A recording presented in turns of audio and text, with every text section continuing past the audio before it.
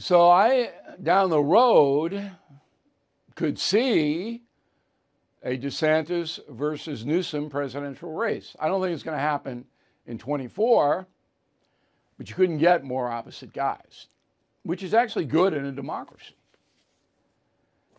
My take is that Biden has caused immense pain for millions and millions of people by his irresponsible open border policy, which is the worst public policy decision I have ever seen in my 47 years of journalism. To let millions and millions of people in this country, unsupervised basically, it's costing every taxpayer a fortune. Thank you for watching the No Spin News. To watch the full episode anytime on BillO'Reilly.com, please sign up to become a premium or concierge member.